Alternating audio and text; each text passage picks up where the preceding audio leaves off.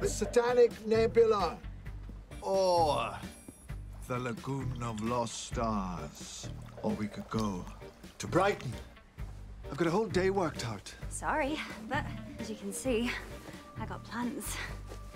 Have you? Look at me. Yeah, okay. No. Like, no. Look at me. Yep, looking. Seriously? Why is your face so colored in? 7:15, meeting me. You are. Date. Second one.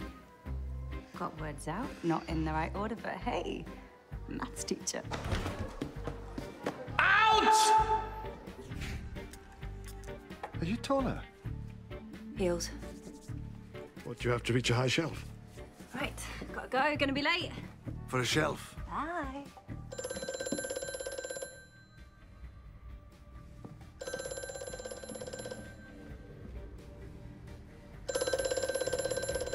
There you go, you've got another playmate. Hardly anyone in the universe has that number. Well, I've got it. Yes, from some woman in a shop. We still don't know who that was. Is that her now? There are very few people that it could be. Don't! Why not? Because if you answer it, something will happen. What? A thing. It's just a phone, Clara. Nothing happens when you answer the phone.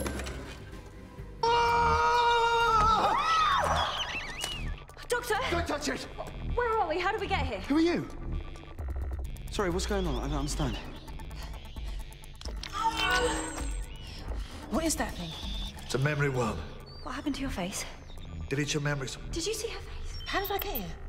The same way we all did. But we've all forgotten. Yeah, and who are you?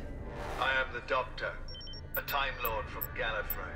I've agreed to this memory wipe of my own free will. I am Clara Oswald, human. I've agreed to this memory wipe of my own free will. Do I really have to touch that worm thing? Yes, you do. And change your shoes. You're next, Si.